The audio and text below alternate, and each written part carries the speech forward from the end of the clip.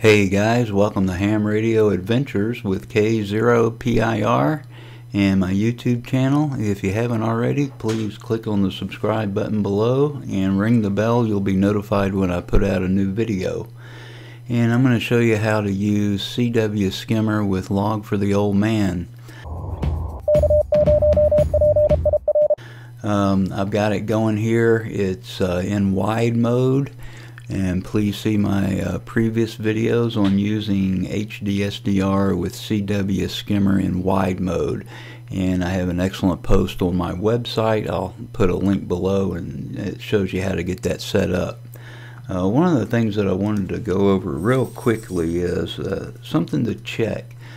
Just to make sure that everything's installed correctly. Go to Device Manager, and under Audio Inputs and Outputs, we want to make sure we have this Hi-Fi cable input and output.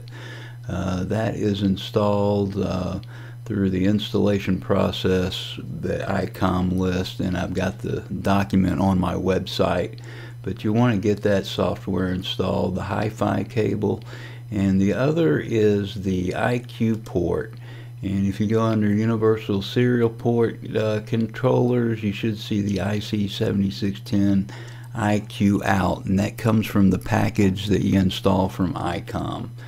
And again, all of that is in a previous video. But you gotta have this working, or HDSDR is not going to work. So let's get to the topic here, and that's using Log4OM. And I've got it pulled up here, and I'm using the cluster, and this is the CW Skimmer. It's pulling contacts or stations that I hear from CW Skimmer and pulling it into Log4OM. You can see the cluster name is the local computer and port 7300. Let me show you how to set that up. Under Connect, go there, and then to Telnet Cluster, and go over to Connection, and I'm already connected now. I'm going to disconnect. Tells me bye. Go over to Connection, and you want to add CW Skimmer, so you want to select New, and a friendly name, CWS. And the host 127.0.0.1 and port 7300, and we don't need to fill out anything else. We can put the call sign in there. Let's do that. I think I added that. So once you get that filled out, just click Save, and you'll find it under the known servers. So I can search CWS, that's what we named it, and you'll see it's right there.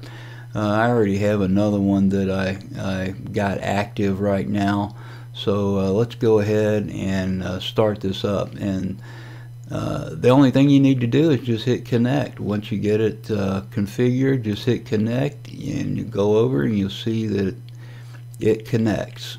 And I'm connected to CW Skimmer. Now all I have to do, and you'll see down here in the bottom left, the cluster is connected. And now this is the only one that I'm connected to. I'm not connected to my DX Spider, just CW Skimmer, because I want the stations that my radio actually hears to show up in the cluster. So there we go, and then we can go ahead and close this. And you'll see stations start to pop up here. Got one in Sweden. And of course you need to set your filters. I'm on CW, I'm excluding FT8, and I'm just on 20 meters. And once they start to show up here, all you have to do is double click on the call sign, and it will take you to the frequency that they're on, 14040. Now, I'm not listening to audio from CW Skimmer or HDSDR. And again, head over to my website. I've got a new post, and it gives you a few tips for using CW wide with the Icom 7610, HDSDR, and CW Skimmer. So that about does it. If you have any questions or comments, please make them below. I know at least a couple subscribers had trouble getting the IQ port installed.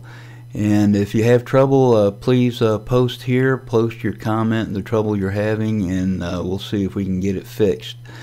Maybe somebody else from the community has a quick solution for you. So again, thanks for watching. I hope to hear you on the air, and stay tuned for more videos. 73 and good DX.